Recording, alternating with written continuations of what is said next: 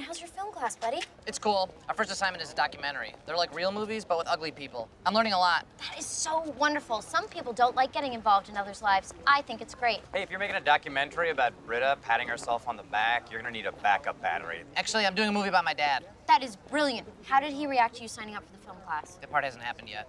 Here he comes. Hey! You want to get involved in my family's business?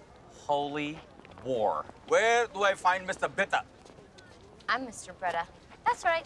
I'm a woman with rights, and you can see my whole face. Oh, I get it. Because I'm Arab, I must hate women. Let me tell you something. I love women, but I'm getting a major B-word vibe from you. Wow, I can't believe I missed out on getting involved in this. You go host American Idol, and you stop messing with my son. He's a special boy.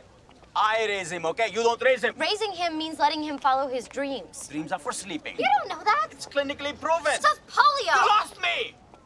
Abed wants to study film.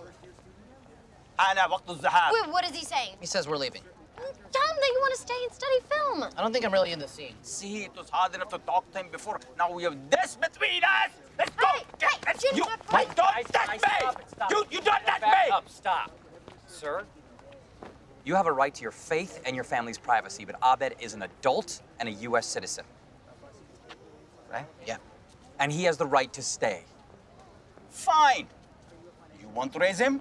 You raise him. I'm out. Wait, what? You know, I had a father like you, and the day I finally cut myself loose is the day I finally started being happy. Well, that went well. I'll have to make some adjustments to my film. Jeff, I think you should play the role of my father. I don't want to be your father. It's perfect. You already know your lines.